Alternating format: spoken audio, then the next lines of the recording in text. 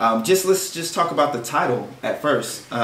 It talks a lot about slavery, but the name of the book is "They Stole It, But You Must Return It." So, what was the meaning, and how did you arrive at that title? Okay, "They Stole It" refers to white America. Mm-hmm. They took away the dignity, the positive self-image. They took a whole lot from black folk. Yeah. And even though they took it away, and usually the one that steals from you is obligated to return. Yeah. But no one can return your self-respect and your self-image in a positive way. You have to do that. Yeah. So I think that, yes, they took it. They took it by cruel, inhumane, diabolical, insidious ways. They can't return that to you.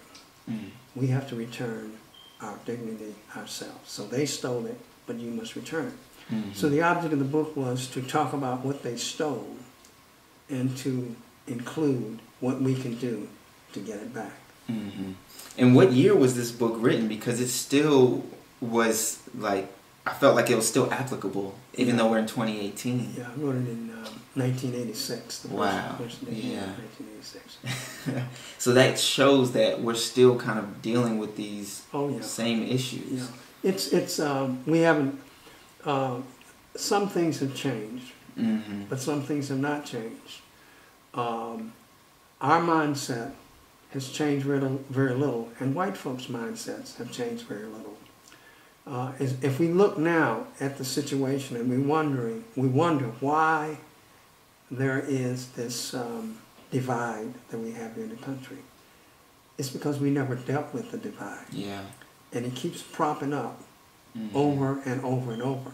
I said before, and I say all the time, this country has never dealt with racism. Mm-hmm. At the end of the Civil War, we didn't deal with racism. During the 60s, we didn't deal with racism. Racism has never been dealt with by this country. Wow. And it's going to keep propping up until we deal with it. Yeah. And by dealing with it, what do you mean by that? I think black folk, if you put it in spiritual terms, white folk have to repent and compensate. Mm. Black folk have the reparations. No, they really do. Yeah. I mean, that's biblical. That's what you do.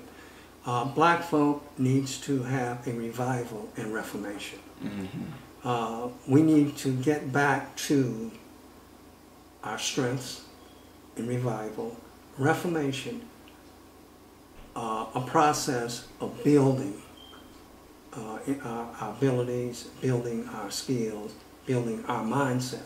Mm-hmm. Our mindset is also damaged.